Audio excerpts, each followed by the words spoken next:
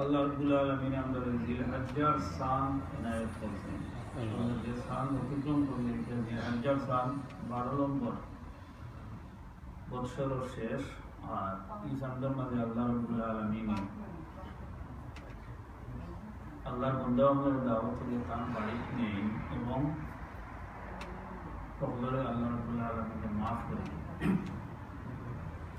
हर बार मैदान और हजूर जमा हुई अल्लाह रब्बुल आलमीन माफ कर दे।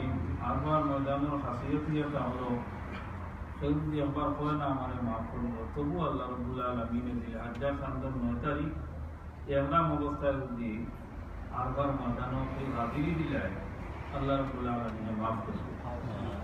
सऊदी कोई मिला हमारे माफ करना ना ऐसा सुंदर और तारे बने सब ठीक है बड़ो को बहुत मानुष কারণ আরবার ময়দানে ঢোকার পরে এই তারিখে ইহরাম অবস্থা আল্লাহ রাব্বুল আলামিনের ওয়াদা আল্লাহ মাফ করবেন। তো আল্লাহ লক্ষ লক্ষ মানুষের বোঝা আপনি মাফ করে দিবেন, তারা বুঝিয়ে আমরা আল্লাহ মাফ করে দিবেন। জিলহজ্জা শানদার কিছু আমল আল্লাহ কথা বলে মাহতারাম মাওলানা আলোচনা বয়ান করেছেন। এই শানদার 10 দিনের ইবাদত সম্পর্কে সূরা আল-ফাজর আল্লাহ বয়ান ফরমাইছেন। দিনের ইবাদত রোজা রাখা, আর রাতের ইবাদত আল্লাহর বندگی করা, নফল নামাজ পড়া, তিলাওয়াত করা। যদি একটা রোজা রাখতে পারেন তাহলে এর বছর রোজা রাখার সওয়াব আল্লাহ এনায়েত করবেন। যদি রাত জাগিয়া কিছু আল্লাহ বিল্লাহ করতে পারেন, ইবাদত করতে পারেন, তে আল্লাহ রাব্বুল আলামিনের শুভে কদরত তুল্য সওয়াব এনায়েত করবেন। এর লাগি এই মাসের 1 থেকে আরম্ভ করিয়া 9 তারিখ পর্যন্ত বেশি বেশি রোজা রাখার ফজিলত কথা বলা হয়েছে। এমনকি আরবার ময়দানের তারিখ যেটা 9 জিলহজ্জা হুজুর পাক সাল্লাল্লাহু আলাইহি ওয়াসাল্লামে ফরমাইছেন, যদি 9 জিলহজ্জার তারিখে রোজা রাখে 2 বছরের আগর পিছর গুনাহে আল্লাহ রাব্বুল আলামিন মাফ করবেন। এই তারিখে আমরা অন্তত কমপক্ষে একটা জিলহজ্জার 9 তারিখের আরবার দিনের একটা রোজা আমরা রাখতাম। রাসূলুল্লাহ সাল্লাল্লাহু আলাইহি ওয়াসাল্লামে ফরমাইছেন, আগে পরর 2 বছরের গুনাহে আল্লাহ রাব্বুল আলামিন মাফ করে দিবেন। সুবহানাল্লাহ। আল্লাহ আমাদের তৌফিক দান করা, অন্তত কমপক্ষে আরবার দিনের রোজা রাখার জন্য। এই মাসের আরো কিছু কাম হল আছে শরীয়তের হুকুম অনুযায়ী, যেমন এক কাম হইয়া তা হলো আরবার দিনের রোজা রাখা, আর কাম হইয়া তা হলো আইয়ামে তশরিক, জিলহজ্জার চন্দ্র 9 তারিখ ফজর থেকে আরম্ভ হইয়া 13 তারিখের আসর পর্যন্ত তাকবীর পড়া। 3 নম্বর আরব কাম হইয়া তা হলো এটা একটা হজর অংশ, যে কুরবানি করা। কুরবানি করা যারা হজে গেছেন, হজ্জে তমত্তু করবা এবং হজ্জে ফেরান করবা, এরার লাগি আল্লাহ রাব্বুল আলামিনে এই হজর একটা অংশ বানাইয়া রাখছেন, একটা ওয়াজিব পাঠ এটা হলো কুরবানি করা। আর এই কুরবানির জায়গাটা হইয়া তা হলো মিনা বাজার। আল্লাহ রাব্বুল আলামিনে দয়া করিয়া এই যে ইবাদত, কুরবানি করা যে ইবাদত, এটারে আল্লাহ খালি মিনা বাজার, মিনার ময়দানও সীমিত না রাখি আস্থা দুনিয়া ধরি আল্লাহ হকলরের সুযোগ দিয়েছে। সুবহানাল্লাহ। যারা হিনো যাইবা তারা তো কুরবানি করবা, যারা হিনো যাইতা না তারার লাগিও আল্লাহ রাব্বুল আলামিন এই সুযোগ সুবিধা দিয়া রাখছেন। এই সুবিধা আল্লাহ দিয়েছেন উম্মতে মুহাম্মদ মুস্তাফা সাল্লাল্লাহু আলাইহি ওয়াসাল্লাম কে, যে কুরবানি করা।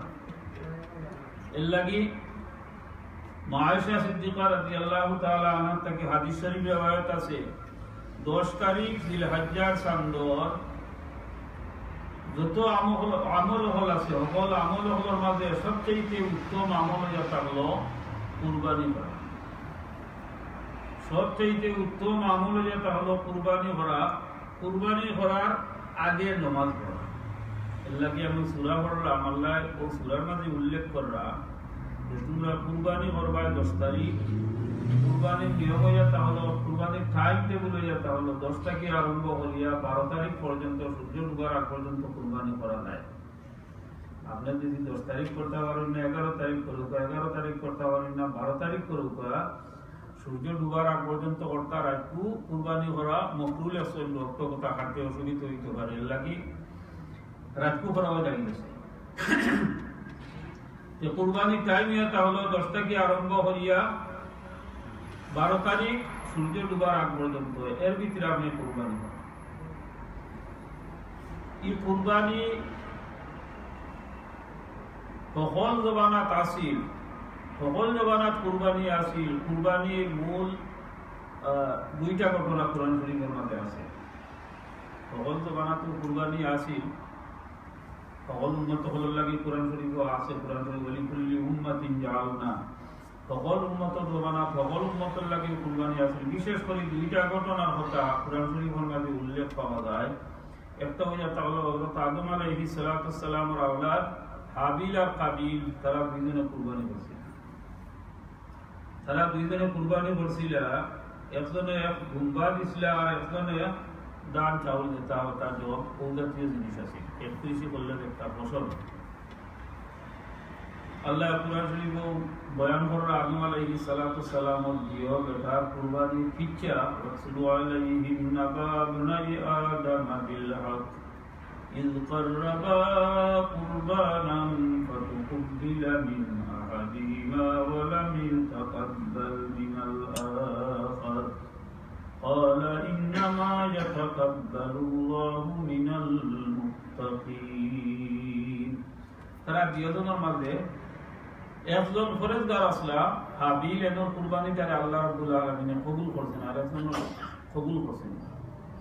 কুরবানি কবুলিয়তর আলামত এটা হলো আগর জমানাত আছে কোন কুরবানি করলে এটা আসমান থেকে আগুন ইয়া মাড়ো মানে রাখি দিতা, আর আসমান থেকে আগুন ইয়া ওটাকে জ্বালাই দিলে বুঝা যাইতো এটা আল্লাহর দরবারে কবুল হইছে। আর যদি না জ্বালাই লইতো তে বুঝা যাইতো এটা কবুল হইছে। ইয়া আল্লাহ, আল্লাহর কি খাস মেহেরবানি, আমরা যে রাসূলুল্লাহ সাল্লাল্লাহু আলাইহি সাল্লামের উম্মত, আমরা যে কুরবানি করি ইলা যদি হইতো তে যার কুরবানি কবুল হইল না হবে ইয়া আলী মাতামাতি বললাম যে অমুক এটা কবুল হইছে না। আল্লাহ কি সুযোগ সুবিধা দিয়েছেন আমরা রে। এর লাগি আল্লাহ রাব্বুল আলামিন কুরআন শরীফের মধ্যে উল্লেখ ফরমাইছেন যে কুরবানি মুত্তাকি হলোর কুরবানিরে আল্লাহ রাব্বুল আলামিন কবুল ফরমাইন। এর লাগি কুরবানি করতে হইলে আপনার পয়লা নিয়ত শুদ্ধ হইতো। আপনার নিয়ত শুদ্ধ করিয়া আপনি কুরবানি করতা যে আল্লাহর লাগি আপনি কুরবানি করতা। আগর জমানার মানুষে আল্লাহর লাগি কুরবানি না করিয়া তারা অন্য অন্য দেবতার লাগি কুরবানি করতা আর ওটা গোশত দিওলের রক্তরে গোশতরে তারা কাবা শরীফের দরজার মাঝে তারা লেফিয়ে ফিরতে ওটা করতা আল্লাহ রাব্বুল আলামিন এটা নিষেধ করিয়া আল্লাহ ফরমাইছেন যে কুরবানি হলো তোমরা আল্লাহর লাগি قل إن صلاتي ونسكي ومحياي ومماتي لله رب العالمين তো এক কিচ্ছায় তাহলো আদম আলাইহিস সালাতু সালামের দিয়ে ছেলের কুরবানি এখন আল্লাহ কবুল করলা এখন আল্লাহ কবুল করছেন না এই কিচ্ছাটা হইয়া রাখছেন আল্লাহ রাব্বুল আলামিন দুনিয়ার সর্বপ্রথম যারা কুরবানি করছিল এর লাগি এই কথাটা উল্লেখ করিয়া রাখছেন কোরআন শরীফে দুই নম্বর হযরত ইব্রাহিম আলাইহিস সালাতু সালামের কুরবানির কথা কোরআন শরীফের মাঝে আল্লাহ বর্ণনা করেছেন বহুত দিন দোয়া করতে করতে 96 বছর বয়স দোয়া করতে করতে রব্বি হাবলি মিনাস সালিহিন দোয়া করতে করতে ছেলে পাইলা আর কতদিন পরে আল্লাহ রাব্বুল আলামিন ও ছেলে দেবলা তুলা 8 রা হইলা 8 ধরি দোয়া দুই ঘন্টা বাকি ওলা সময় হইল 7 বছর বা 13 বছর তফসিরি আয়াতুল্লাহ আরো তাকবারে আমার দেখা নাই ওলা সময় তো আল্লাহ রাব্বুল আলামিন কান্দে খাব দেখাইলা আর ও কিচ্ছা কাহিনী আল্লাহ কোরআন শরীফের মধ্যে বয়ান করেছে আর ওটারে লক্ষ্য করিয়া ও কিচ্ছা কাহিনীরে লক্ষ্য করিয়া ইব্রাহিম আলাইহিস সালাতু সালামের ও বিষয়ে লক্ষ্য করিয়া ও মিনাওয়াদা দুনিয়ার মানুষের কুরবানি করেন আল্লাহ রাব্বুল আলামিন এটা কিয়ামত পর্যন্ত ঠিক করে রাখি দিয়েছেন যে অন্য আইবা আর কুরবানি করবা আর আমার ইব্রাহিমের কথা স্মরণ করবা আমার ইসমাইলের কথা স্মরণ করবা তারা ত্যাগের কথা স্মরণ করবা হযর যত বিষয় আছে সকলটির পিছনে একটা ঘটনা আছে যে ই খাম করলেও আপনি এই জায়গা গেলেও আপনার হৌ কথা মনে হইব এরার কথা মনে হইব আল্লাহর দরবারেও কোনো মানুষের কোনটা কবুল হয়ে গেলে ইটারে আল্লাহ মিঠাই না ইটারে আল্লাহ রাব্বুল আলামিন জারি রাখি দেন হযরত ইব্রাহিম আলাইহিস সালাতু সালামের কুরবানিরে এমন খালিস কুরবানি দুনিয়ার ইতিহাসের মাঝে আর নাই যে বাপে বেটারে কুরবানি করই আর শোভন দেখা নবী আল্লাহ শোভন এটা হলো ওয়াহি فلما بلغ معه السعي قال يا بني إني أرى في المنام أني أذبحك فانظر ماذا ترى قال يا أبت افعل ما تؤمر ستجدني إن شاء الله من الصابرين হযরত ইসমাঈল আলাইহিস সালাতু সালাম ছোট বয়সের বাচ্চা বাপর কথার লগে লগইয়া জবাব দিলা তার পিছনে হারুন কিতা বলে হারুন ইব্রাহিম আলাইহিস সালাতু সালামের যখন নেককার আওলাদর লাগি দোয়া করছিল ওই সময় আল্লাহ নেককার বানাইয়া কান্দে দুনিয়া ফাটাইছে ওই সময় আল্লাহ রাব্বুল আলামিন তাকে ধৈর্যশীল কান্দে গুণী বানাইয়া আল্লাহ রাব্বুল আলামিন ওই সময় ইব্রাহিম আলাইহিস সালাতু সালামের দোয়ায় ইসমাঈল আলাইহিস সালাতু সালাম দিয়ে আল্লাহ দান করেছে কত ধৈর্য সহ্য তো লাগি আল্লাহ রাব্বুল আলামিন পরীক্ষা করবার লাগি কান্দে দিছেন আর দিয়জন দেও কামিয়াব করেন আর দিয়জনের নিয়ত আছিল বড় শুদ্ধ ফালাম্মা আসলামা ওয়া তাল্লাহু লিল জামিন তারা দিয়জনের এমন শুদ্ধ নিয়ত আছিল জেলা বাফে গছিলা কুরবানি করবার লাগি জেলা ফুয়ারে কইছেন ফুয়া ওয়ালা রাজিয়া দিয়জনের একেবারে আল্লাহরে সন্তুষ্ট করবার লাগি এর মাঝে কোনো জাতর কোনো কৈফিয়ত নাই কোনো জাতর কোনো তারা দ্বিধাদ্বন্দ্ব নাই যে আল্লাহরে সন্তুষ্ট করবার লাগি কুরবানি করবার লাগি হযরত ইব্রাহিম আলাইহিস সালাতু সালাম যে আল্লাহ কইছেন আর ইসমাঈল আলাইহিস সালাতু সালাম রেডি কইছেন বাবা যদি বলি তুমি আমারে দেব করো আমারে সাবি ধৈর্যকারী আপনার মাঝে আমারে তুমি ভাইবা কোনো সন্দেহ নাই তোমার কাম সমাধান ইয়াসিন তাফসীরের মাঝে হযরত ইব্রাহিম আলাইহিস সালাতু সালামের পরে দেবলা সুয়াই কিছু সময় ফুয়াই কিছু নসিহত করেন বাপ রে বাবা তুমি আমার এক কাম করবা বালা করি রসিদি বান্ধি দিবাই আমরা যে নতুন দেবো করি না মানলে একটু দরাছড়া করবো না আমার বালা করি বান্ধি দিবাই তোমার কাপড় দে খুব সুন্দর করি শান্তি ভাই আমার রক্ত দিল তোমার কাপড়ের মাঝে না পড়ে তুমি ছুরিটারে এমন ভাবে দাঁড় করবা মানুষের দেবো করতে সময় তখন দেখতে পারে আমার তুমি আল্লাহর নামে দেবো করবা ছুরি দাঁড় হইলে জলদি ভরি দিবা আমার মাঝে ব্যাঘাত করতো না আর একটা ওসিয়ত করুন, বাবা আমার যে কুর্তা আছে ও কুর্তাটা আমার মারে নিয়ে দিবাই, কারণ আমার মা জননী এমন ব্যক্তি যে ব্যক্তি আমার লাগি বড় দৌড়াদৌড়ি করছেন, আমার থিয়া বড় দৌড়াদৌড়ি করছেন, সাবা এবং মার মাঝে মনে কষ্ট করছেন আমার মা, আমার লাগি আমার মা বড় কষ্ট করছেন, ও কুর্তাটা আমার মারে দিবার সবর ধৈর্য ধরবার লাগি দিবার। সুবহানাল্লাহ। হযরত ইব্রাহিম আলাইহিস সালাতু সালামে কুকুরে বান্ধিয়ে এমন ভাবে জবাহ করা আরম্ভ করলা, আল্লাহর পক্ষ থেকে খবর হইল কাদ সাদ্দাকাতার রুইয়া, তুমি যে স্বপ্নকে বাস্তবায়িত করছো এটারে আমি কবুল করে নিয়েছি। ওনাদাইনা বঞ্জা ইব্রাহিম কাদ সাদ্দাকাতার রুইয়া ইন্না কাযালিকা নাজিল মুহসিনিন ইন্না হাযা লাহুল বালাউল মুবিন ওয়া ফাদাইনাহু বিযিবহিন আযীম। হযরত ইব্রাহিম আলাইহিস সালাতু সালাম কুরবানি আল্লাহ রাব্বুল আলামিন কবুল করে দিলা, তাই ছেলেরে সরাইয়া আল্লাহ রাব্বুল আলামিনে দুম্বা দিলা, আর দুম্বারে তাই কুরবানি করলা বিযিবহিন আযীম, আর দুম্বা কুরবানি করিয়া তাই কোয়া কুরবানি করার সওয়াব হাসিল করলা। সুবহানাল্লাহ। যদি ইব্রাহিম আলাইহিস সালাতু সালাম এই ছেলেরে কুরবানি করতা, তাহলে আমরা হলে তুমি হলে ওর দুয়ারে ঘর আসতো। আল্লাহর হিকমত জানা আছে, আল্লাহ কারে কিলা পরীক্ষা করতা, নবী হলরে যেভাবে পরীক্ষা করেন, কঠিন পরীক্ষা ইলা কেউরে ইলা কঠিন পরীক্ষা করেন না। আপনার যে পর্যন্ত ঈমান, আপনার ঈমান যে পর্যন্ত ও পর্যন্ত পরীক্ষা আপনার লাগি, এর লাগি নবী হলর লগে আল্লাহর আলগা পরীক্ষা। হযরত ইব্রাহিম আলাইহিস সালাতু সালাম যে আল্লাহ বড় বড় কঠিন কঠিন পরীক্ষা করছেন, এরপরে কঠিন পরীক্ষা করার পরে আল্লাহ তাকে ডিগ্রি এনায়েত করছেন। বড় বড় কঠিন কঠিন পরীক্ষা করার পরে আল্লাহ রাব্বুল আলামিন তাকে লকব দিছেন, وَإِذِ ابْتَلَى إِبْرَاهِيمَ رَبُّهُ بِكَلِمَاتٍ فَأَتَمَّهُنَّ قَالَ إِنِّي جَاعِلُكَ لِلنَّاسِ إِمَامًا।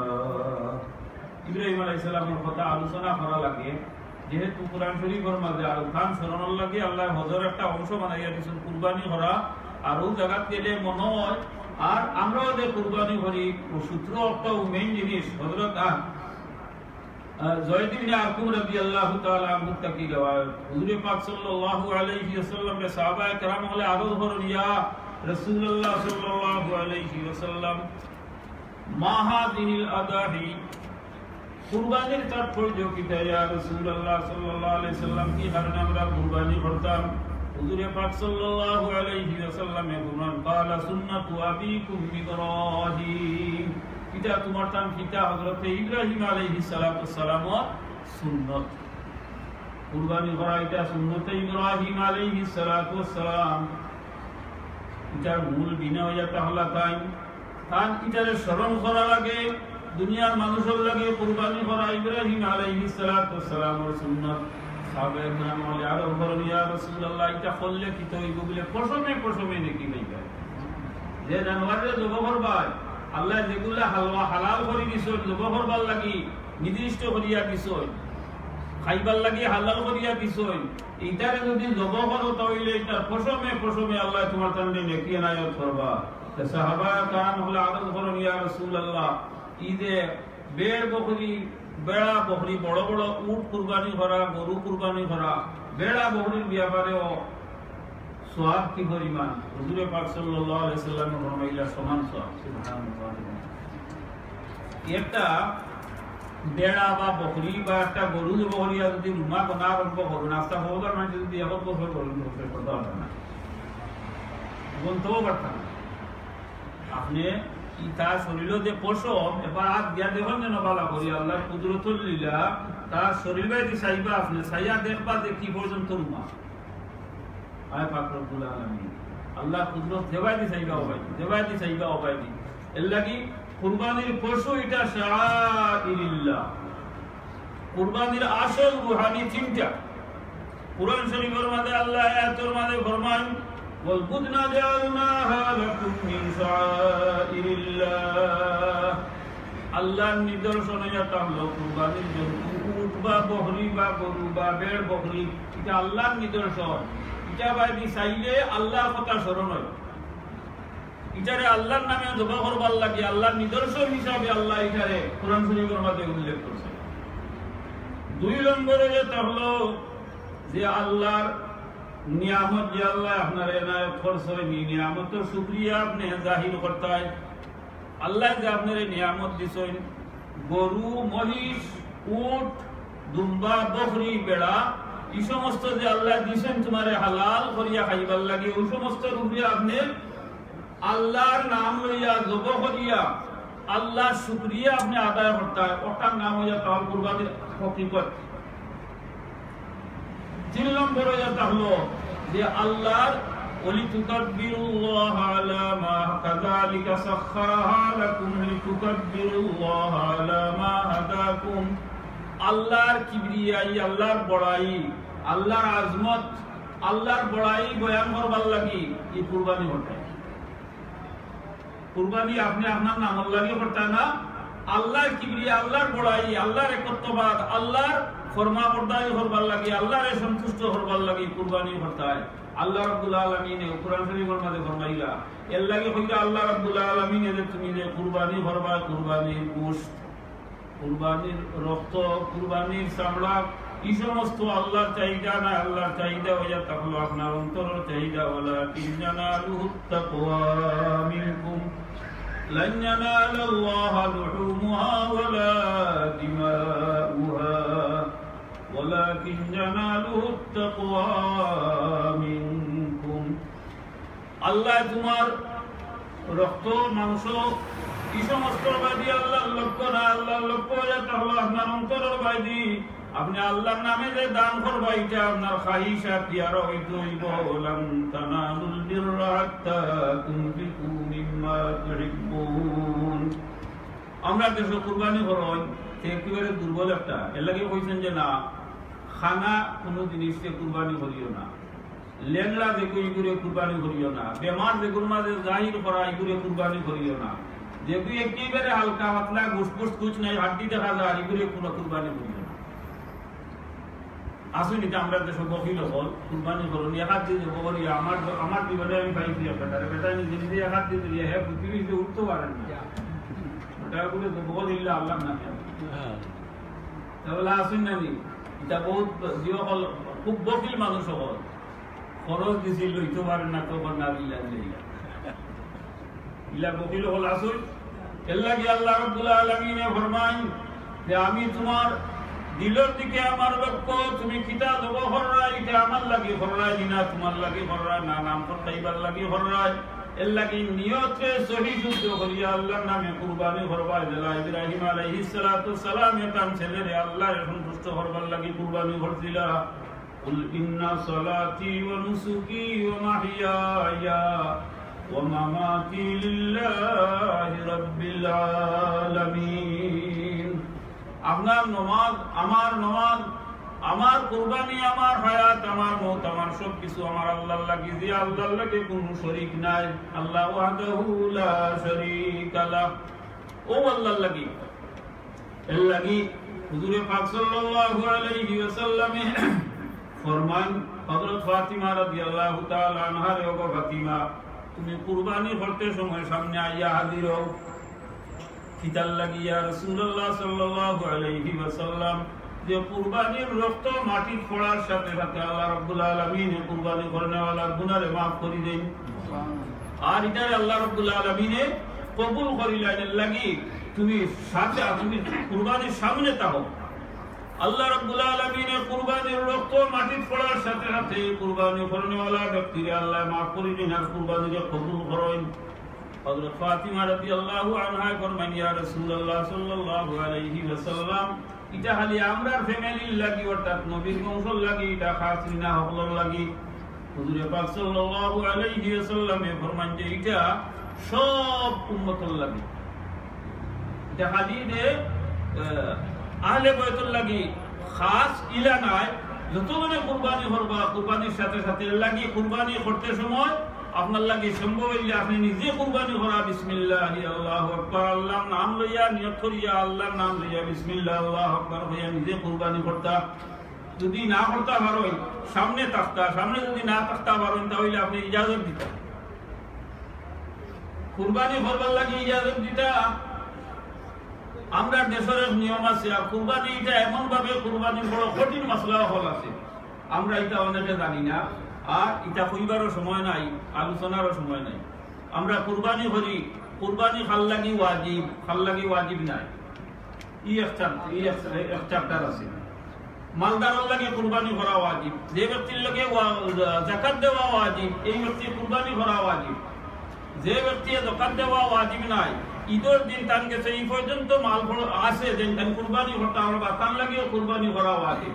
যেহেতু রাসূলুল্লাহ সাল্লাল্লাহু আলাইহি ওয়াসাল্লাম ফরমাইছেন যে ব্যক্তি কুরবানি করার ওয়াসত আছে, আর এই ব্যক্তি যদি কুরবানি করে না তাহলে সেই ব্যক্তি যেন আমার ঈদের ময়দানে হয় না। এবার যদি বলতা সাল্লাল্লাহু আলা সাইয়্যিদিনা ওয়া মাওলানা মুহাম্মদ ওয়া আলা আলিহি ওয়া আসহাবিহি ওয়া সাল্লাম। সাল্লাল্লাহু আলা সাইয়্যিদিনা ওয়া মাওলানা মুহাম্মদ ওয়া আলা আলিহি ওয়া আসহাবিহি। কুরবানি করবার যে ব্যক্তির সামর্থ্য আছে বলে খালি যাকাত হইলে কুরবানি করা লাগবে, নইলে কুরবানি না। না, এই দিন কোন ফজিলত হইয়া হলো আল্লাহর দরবারও কুরবানি করা। এর লাগি যার ওসত আছে এই ব্যক্তি কুরবানি করতা, ওসত থাকাকালীন অবস্থায় যদি কুরবানি করেন না কোনো উজুর আপত্তি নাই, বালা তৌফিক আছে। হুজুরে ফরমাইছেন এই ব্যক্তি যেন আমার ঈদের ময়দান হয় না, অর্থাৎ ঈদের জমাতো যেন হয় না। আর কুরবানি করবার আগে কিতা করতা? কুরবানি করবার আগে নমাজ পড়তা।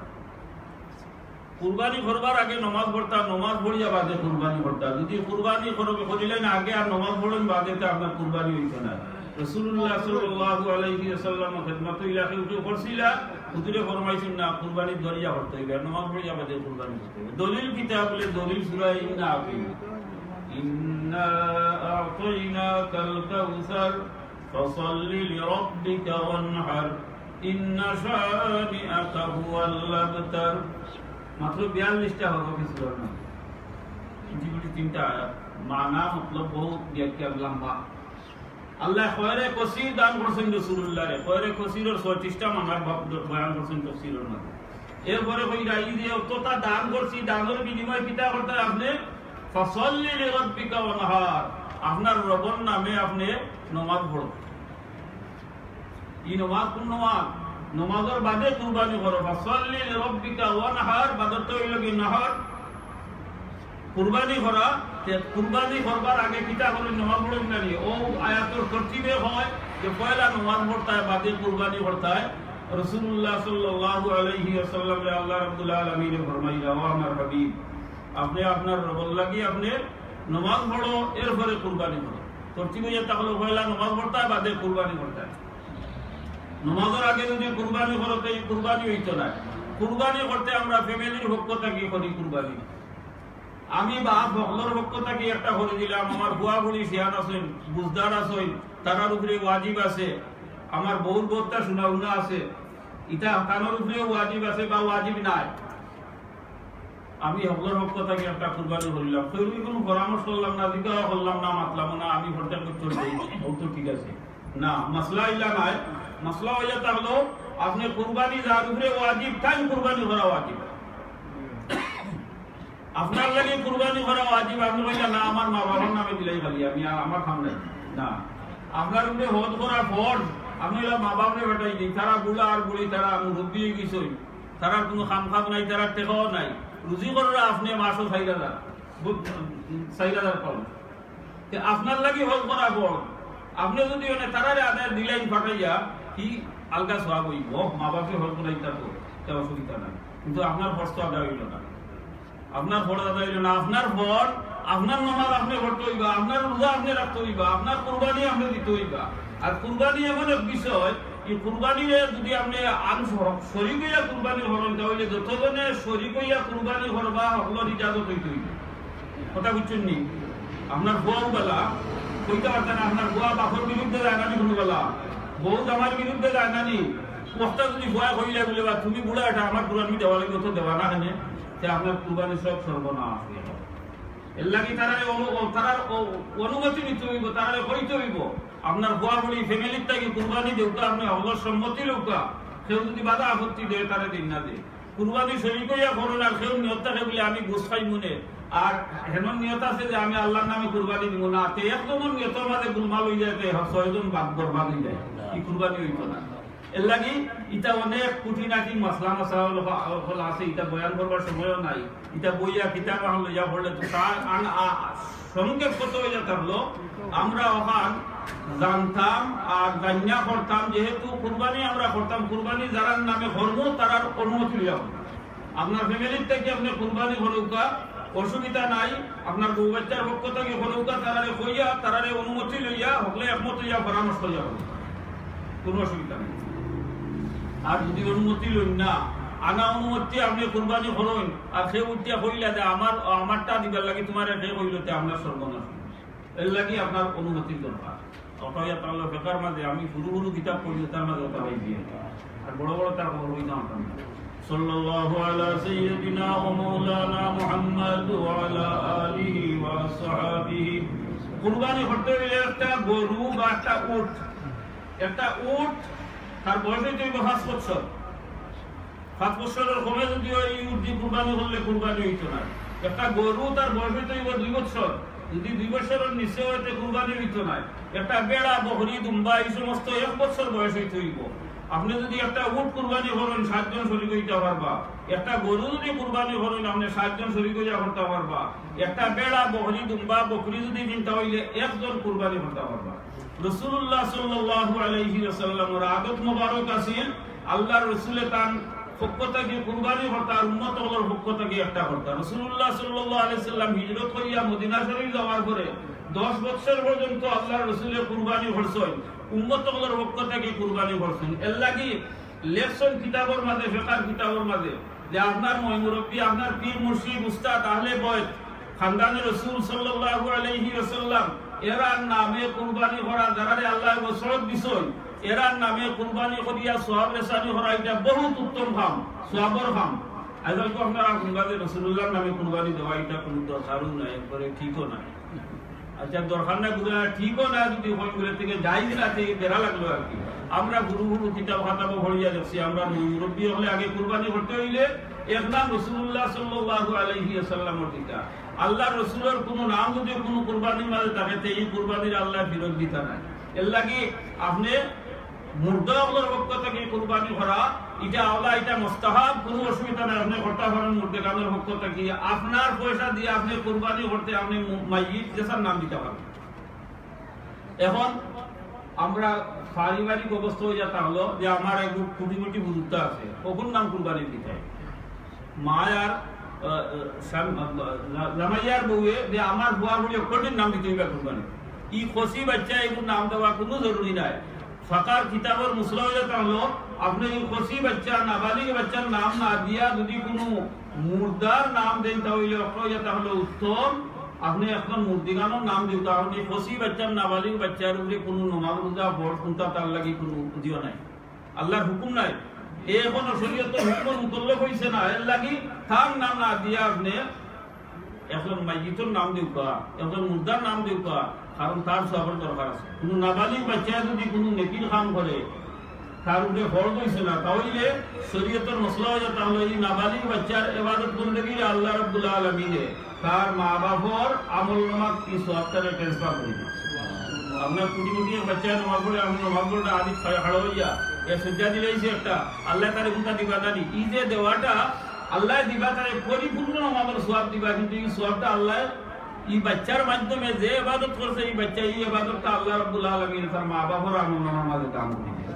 এর লাগি এই শরীয়তের হুকুম এটা হলো মাসলা মাসাইলের হুকুম এটা হলো আপনি নাবালিগ বাচ্চার লাগে কুরবানি করা জরুরি নাই। এর লাগি একজন মইয়িতের নাম যদি দেখতে অটো এটা হলো উত্তম। আল্লাহ রাব্বুল আলামিনে কুরবানির অনেক মাসলা মাসাইল আছে, আপনারা এটা জানিয়া বালা করে বুঝিয়া করবা। যারা কুরবানি করবা তারা রিজিকা করিয়া তারা অনুমতি লইয়া আপনি কুরবানি করবা। আল্লাহ রাব্বুল আলামিন তৌফিক দেন। এরপরে আমরা এই দিনের আরো কাম হইয়া তাহলে আমরা জিলহজ্জা সন্ধ্যা 9 তারিখ ফজর থেকে আরম্ভ করিয়া 13 তারিখের আসর পর্যন্ত প্রত্যেক ফরজ নামাজের পরে আইয়ামে তাশরিক আল্লাহু আকবার লা ইলাহা ইল্লাল্লাহ আল্লাহু আকবার লিল্লাহিল হামদ বেটিন ধরে হইয়া দিবা। আরবার দিনের একটা রোজা রাখা বড় ফজিলত হইয়া দিবা, বেটিন ধরে বেটিনকে ওইটা রাখো। আর আইয়ামে তাশরিকের কথা হইয়া দিবা আরবার দিন ফজর থেকে আরম্ভ করিয়া 13 তারিখের আসর পর্যন্ত হলো লাগি যারা উপরে নামাজ ফরজ তারার লাগি ওয়াজিব হয়ে যেতে হলো أيام التشريق الله أكبر لا إله إلا الله والله أكبر ولله الحمد وآخر دعوانا الحمد لله رب العالمين. بشرنا مولانا في بشر.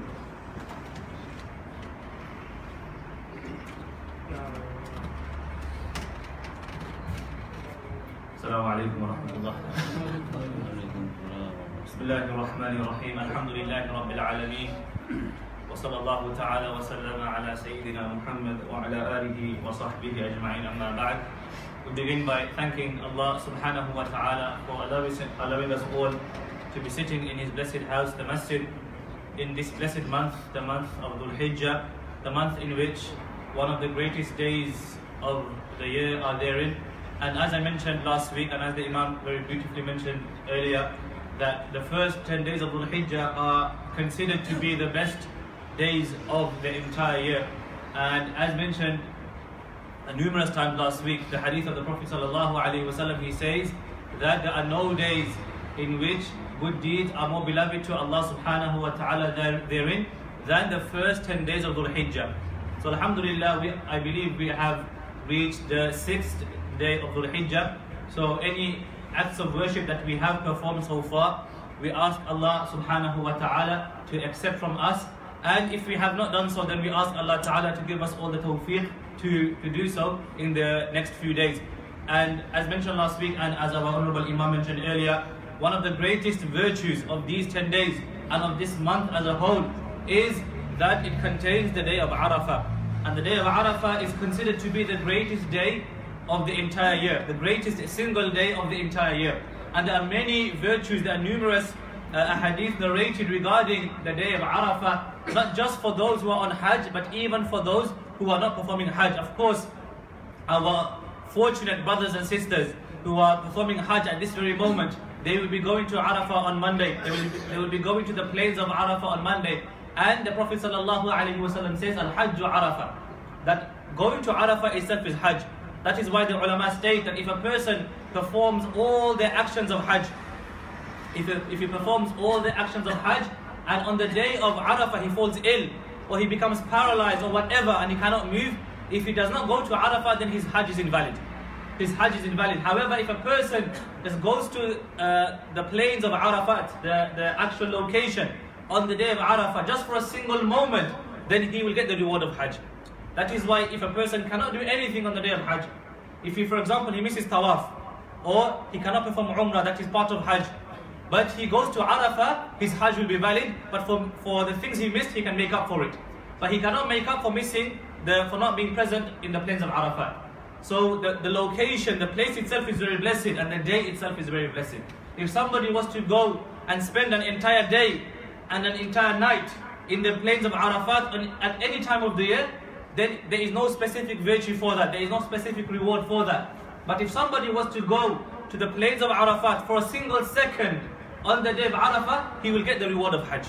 This is the difference. So this day is very virtuous. And as I mentioned last week, there are a number of things we can do, and there are a number of rewards for doing them on the day of Arafah. The Prophet ﷺ says that there is no day in which ما من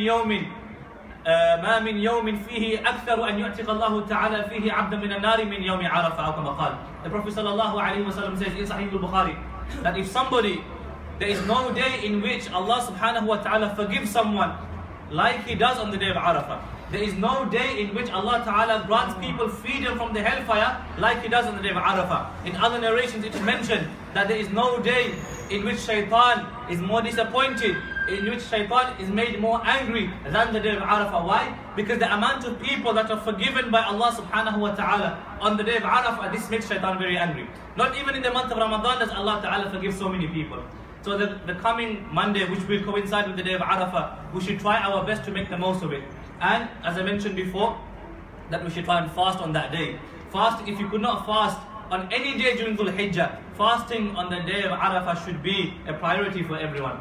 Why? The Prophet ﷺ, he was asked about fasting on the day of Arafah. سُئِلَ النَّبِيُّ صَلَّى اللَّهُ عَلَيْهِ وَسَلَّمَ عَنْ صِيَامِ يَوْمِ عَرَفَةٍ. He was asked about fasting on the day of Arafah, and the Prophet ﷺ says, صِيَامُ يَوْمِ عَرَفَةٍ يُكَفِّرُ سَنَةَ الَّتِي قَبْلَهُ وَسَنَةَ الَّتِي بَعْدَهُ. The Prophet ﷺ says that fasting on the day of Arafah it will expire, Allah Ta'ala will forgive you the sins of the previous year and also the sins of the coming year. And there are a number of other actions we can perform on that day. And there are a few more specific ones. For example, as the Imam mentioned, that in the Hanafi madhab it is wajib, in every other madhab it is sunnah, to recite takbiratul tashriq, Allahu Akbar, La ilaha illallah, Allahu Akbar, lillahi alhamd. It is wajib, according to Imam Abu Hanifa rahimahullah, to read this takbir starting from the fajr of the day of Arafah. So on Monday, the fajr of the day of Arafah, it is wajib to recite it after every fard salah. After every fard salah for both men and women. The only difference is the men, they will be reciting audibly, they will say slightly loudly. They don't need to scream their heads off, but they can say slightly audibly. And the women, they will say inaudibly. They don't need to raise their voices. And this takbir should be recited after every fard salah, regardless of whether you are praying the fard salah in congregation or you are praying it alone. So if somebody performs Salatul Fajr on the day of Arafah and every salah after that until the 13th of Dhul Hijjah. So that means the 9th of Dhul Hijjah, the 10th, the 11th, the 12th and the 13th until Asr Salah. The 13th until Asr Salah, these 5 days, they are known as Ayyamut Tashriq. They are known as the days of Tashriq. And that is why after the day of Arafah, on the Eid day, the day of Eid, and the 3 days which follow, these are all known as Ayyamut Tashriq. It is not permissible to fast. It is not permissible to fast on these days. In fact, it is forbidden to fast on these days. If somebody was to fast on those days, they will not get any reward. They will only be receiving sin. So apart from the day of Arafah, you are allowed to fast, and the 4 days which follow, you are not allowed to fast on those days. Why? The Prophet ﷺ says, لا تصوموا في هذه الأيام فإنها أيام أكل وشرب وبعاد. In another narration, فإنها أيام أكل وشرب وذكر الله.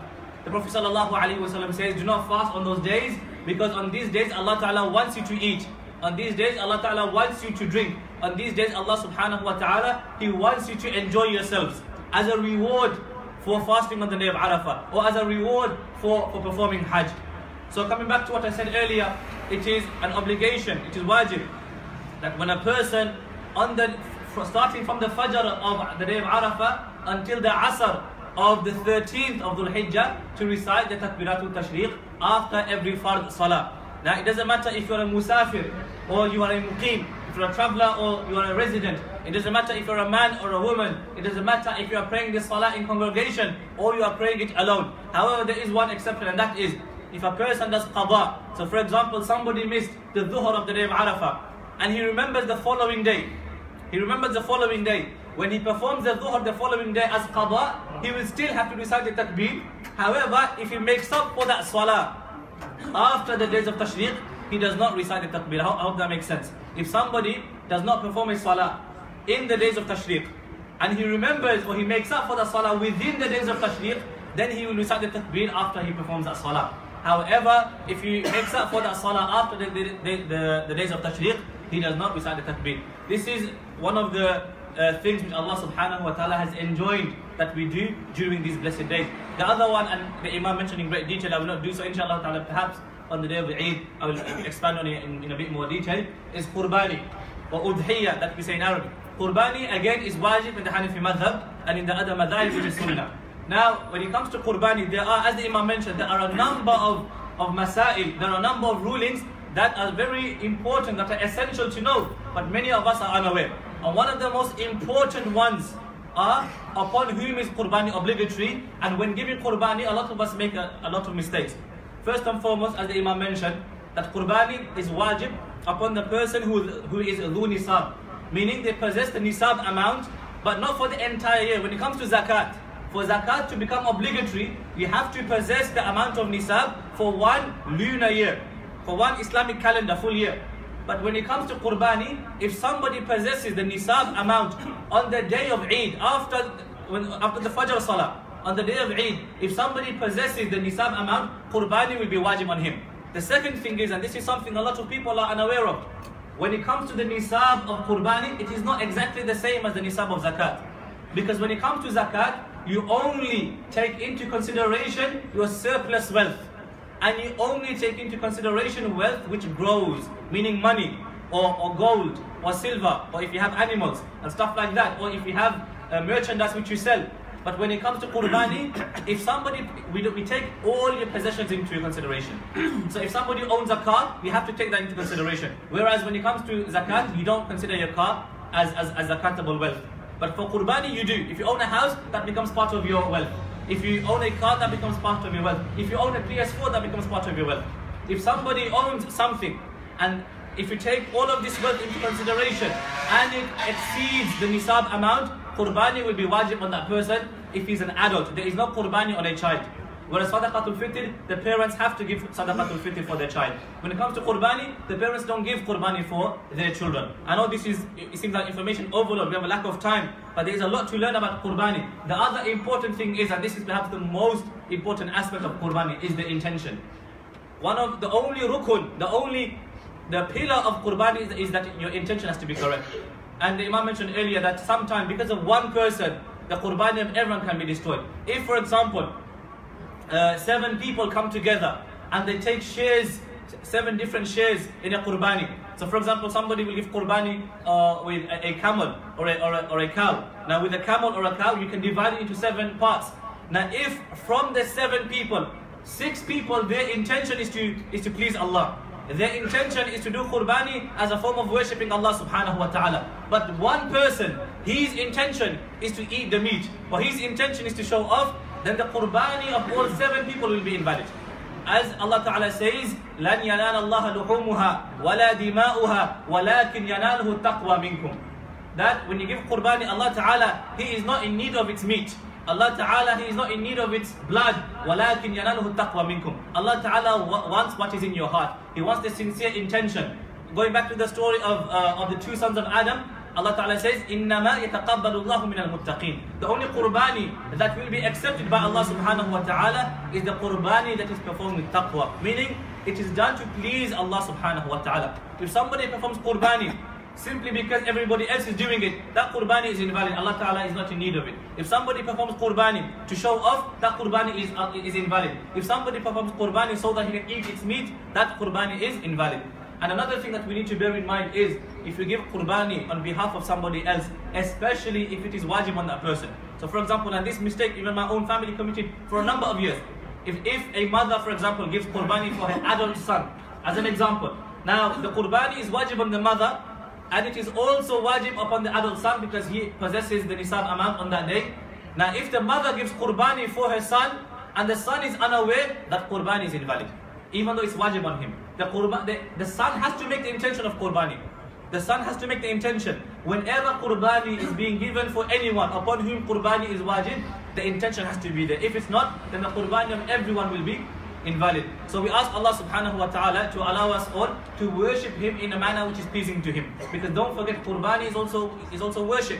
And when it comes to worship, we cannot worship Allah Ta'ala however we want. We have to worship Allah as taught by Rasulullah sallallahu alayhi wa sallam. Just like when we perform salah, we cannot perform salah however we want. Just like when we perform hajj, we cannot perform hajj however we want. Same with qurbani. We cannot give qurbani however we want. That's why the Imam mentioned, and I keep saying this, there are a number of rules which even applies to the animals, the age of certain animals, and they have to be free of defects, and there are many other rules that we need to learn about qurbani. My simple advice is, if you have any questions regarding qurbani, then ask a local alim, ask someone who is able to answer you, and inshallah ta'ala, when you give qurbani, be sure to do it properly.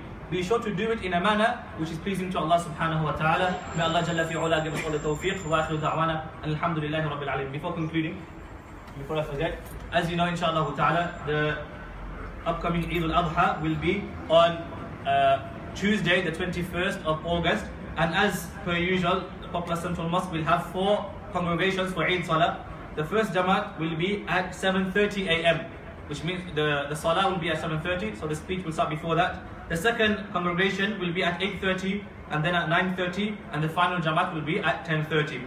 So these are the times for Eid Salah: 7:30 a.m., 8:30, 9:30, and 10:30. Whichever one is convenient for you, you are all invited to perform your Salah at this masjid, inshallah ta'ala. Assalamu alaikum wa rahmatullah.